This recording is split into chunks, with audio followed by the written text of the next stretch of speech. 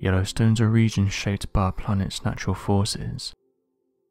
It's one of the most visited national parks in the United States, with millions travelling every year to see its beauty. Yellowstone National Park rangers along with scientists have said that the supervolcano, which can be found directly underneath the park, fuels geysers and mudspots, but a recent discovery has shown them that the volcanic caldera is weakening. According to a recent study, scientists discovered that hot molten rock beneath Yellowstone National Park is much bigger than previous estimates, with the researchers saying that it's around 2.5 times larger than previous estimates, with further studies showing that this means the park's supervolcano has the potential to erupt with a huge amount of force, much larger than early estimates. Dr. Farrell from the University of Utah said that these new estimates show that the Yellowstone supervolcano could erupt with a force of over 2,000 times that of Mount St. Helens. This new data told the scientists that the next eruption would be bigger than the previous estimates, with Dr. Farrell saying that by using seismic waves from recent earthquakes that have hit the region, they were able to map out the magma chamber beneath Yellowstone, and they found that it's 55 miles or 88.5 kilometers long. He further added that this huge chamber goes 4 to 9 miles directly into the earth, and said there's enough volcanic material inside this chamber that a new eruption would be much larger than any of the previous eruptions. Dr. Farrell said the following: "It would be a global event. There would be a lot of destruction and a lot of impacts around the globe." According to the United States Geological Survey, they said the last eruption to happen at Yellowstone occurred around 640,000 years ago, and due to large amounts of earthquakes hitting the region, as well as magma moving throughout the system, it's led some to believe that we're long overdue for an eruption, and that one could happen any day now. Dr. Farrell though disagreed with these comments, but did say that they think the volcano is definitely going to erupt again. They just don't know when it's going to happen. One scientist agreed with these comments, but did say that just because researchers don't think that an eruption is going to happen within the next few weeks, it doesn't mean that one isn't going to happen within the near future, and said that it's important that Yellowstone scientists conduct as much research as possible, as this will put them in the best possible situation for when an eruption does happen. Thomas Knott, a volcanologist at the University of Leicester in the UK, commented on previous eruptions that have happened at Yellowstone, saying the following: "We discovered that deposits previously believed to belong to multiple smaller eruptions were in fact colossal sheets of volcanic material from 2 previously unknown super eruptions that occurred around 9 and 8.7 million years ago.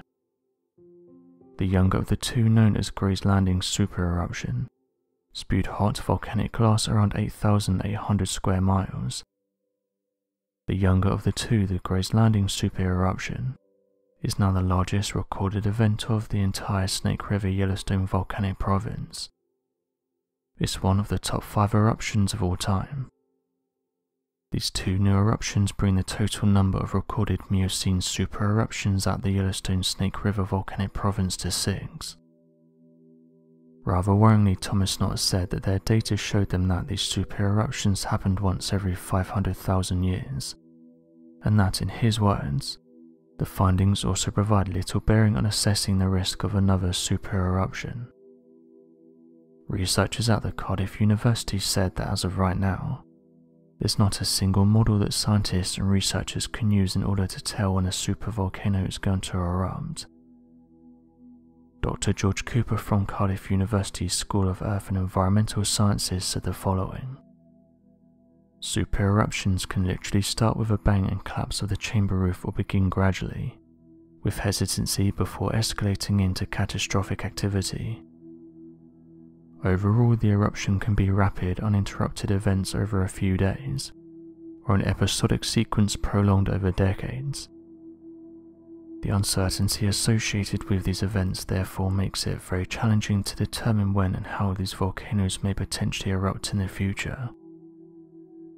Thomas Knott continued with the following: We have demonstrated that the recurrence rate of Yellowstone super eruptions appears to be once every 1.5 million years. The last eruption there was 630,000 years ago, suggesting we may have up to 900,000 years before another eruption of this scale occurs. However, he notes this isn't super precise, and this doesn't mean that an eruption couldn't happen anytime sooner, and so echoed previous statements made by researchers in Yellowstone, which is that we need to keep an eye on the data in order to see if there's any changes around Yellowstone, and if there is, they need to be monitored carefully.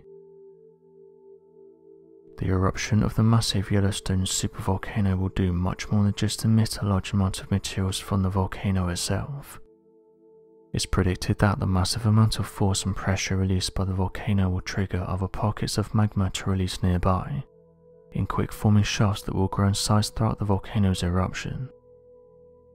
Though scientists are aware of the fact that the eruption of a volcano cannot trigger the eruption of nearby volcanoes, in the event of a supervolcano and its eruption, the incredibly large amounts of forces and material buildup will lead to pockets of nearby magma vents to form, creating a number of normal volcanic entities that will also spew out large amounts of volcanic materials.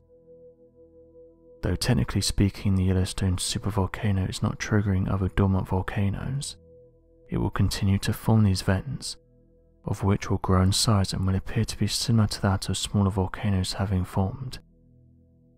It's also believed that with a large enough tectonic plate shift, caused by the overwhelming seismic activity that will be caused by the forces of eruptions behind the supervolcano, a number of large events could form along the ridges of the shifting tectonic plates. If these plates shift enough, not only would there be a number of massive earthquakes, but there could be a number of newly formed volcanic entities all across the entire west coast. In essence, this means that the eruption of the Yellowstone supervolcano would lead to a number of following eruptions, newly formed magma vents, and a domino effect of seismic activity that could cause the formation of new active volcanoes all along the entire west coast of the United States, of which will only exacerbate the issue that spawned from ejected material damage and spewing ash.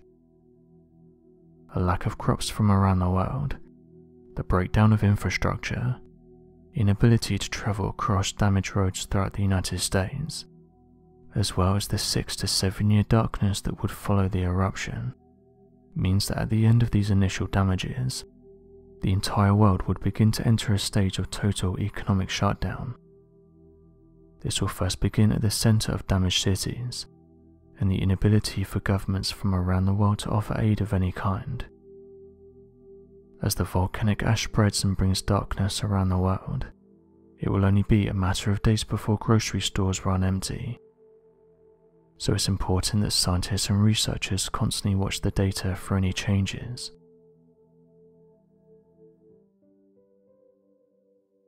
With everything that's happened in the last few years in regards to shortages, it's understandable why people would be worried about what's going to happen next. These past few years have been tough for many people, and it's for this reason why people are on high alert. In April 2022, a number of fires were reported to have happened at food processing facilities in the United States, which led many Americans to worry that this could cause a food shortage. Already in the past few years we've experienced a number of shortages, from toilet roll, medical materials, manufacturing and consumer goods, and also certain foods. Some have come forward and questioned why these food processing plants are now catching on fire, with one report stating that there's been a number of strange things happening around these plants. For example, one story goes that a small plane crashed into a General Mills plant in Georgia.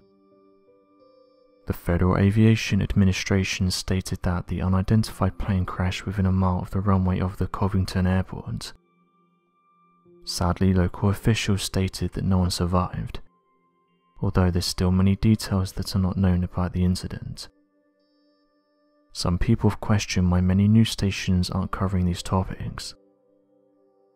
In an interview with KSBW Action News, Bruce Taylor, chairman and CEO of Taylor Fresh Foods, detailed that a fire at the company's processing facility devastated the area, saying that it's a total write-off, although they said that they plan to rebuild the area that was affected by the fire. He said that he believes by this time next year they'll have a new plant up and running. The local fire department used drones to get a better idea of what was going on in the area, saying that the fire started on April 13th, and that after initial investigations they think the fires were caused by a welding incident. Once the fire department investigated further, they revealed that the shipping docks were also hit by the fire and were heavily damaged. Although Bruce Taylor did say that he thinks this area may be salvageable, but did go on to say that the processing floor is not. Bruce Taylor said the following: "I thought we might be able to save some equipment that I saw a video of this morning, and it's just a melted pile of steel, so that's a total loss. We've got usually a 14-day shelf life, and so if you have to bring it back up here you take about 2 days out of the shelf life, so it's not optimal." Although theories have been put forward for what happened, the fire department has not released the official cause. As of right now, officials have estimated that 12 fires have been started at food processing plants in the last 6 months, and investigations are still ongoing to try and figure out what's caused them. One user said the following: "I hope this isn't some messed up new trend where people go to these food facilities and deliberately set them on fire. There's enough shortages in the world right now, and if someone is doing this on purpose, that's really messed up." Fact-checking websites though stated that these fires are not out of the ordinary, and that the reason they're making the rounds on social media is because people are worried because of past events. One site stated that in previous years no one really paid attention to these fires, but because of all the recent shortages people are now starting to make these topics trend. They said that something similar happened a few years back with the Amazon rainforest fires, detailing that they've been happening for years, but because they gained traction online, and because no one really knew this happened every year, they went viral. They said that it's likely that the same thing is happening with these food processing plants, but noted that people shouldn't worry as investigators have said this isn't going to have an effect on food distribution. Not everyone is so optimistic though. Due to current events playing out in Europe, experts have said that things like grain exports are down massively, noting that they're currently a quarter of what they were a few months back. Officials also said that things like raw materials have soared in prices. One farmer in Snowdonia, North Wales said the following: "We're sleepwalking into food shortages and that's a fact. I could take you to 10 farms in the surrounding area now that are turning down the production. Chicken farmers, egg producers, milk producers, even beef and lamb, because prices are going through the roof. We've got absolutely ridiculous fertilizer prices, and we can't forget that half the food produced in this world comes from artificial fertilizer." While John Linville said the following: "It's a series of events we've never seen before, and it continues to look like it's going to get worse than better." A farmer in England said the following on social media: "We really are at breaking point right now. I'm not sure how much longer we can do this. These prices are just too much to handle. The best thing I can do right now is sell my land to some multi-millionaire or billionaire. From a financial perspective, it's the best thing for me and my family. I feel like we've been forced into this situation, because at this point there's nothing I can do. This land has been in my family for generations, and it hurts me that I'll most likely have to sell up, but I can't see a way out of this. Every year it gets worse for us farmers. Prices increase every year, people complain about how they're struggling and yet nothing changes. We can't carry on like this." So what do you make of these recent fires and announcements? Be sure to leave your questions and answers in the comment section below, and help us to grow this community while working to solve these unexplained mysteries. Thank you for watching, and don't forget to subscribe for more videos.